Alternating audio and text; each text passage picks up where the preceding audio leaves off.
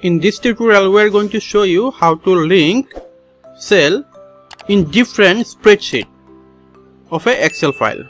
Let's do it. Here we will calculate our total sales of our yearly sales. So here you can see this is our sales spreadsheet where we stored our sales data, which total is here, and we want to fetch this data to total sales. For this, just click here and enter equal. Then you need to click on your spreadsheet sales. Then here is total sales.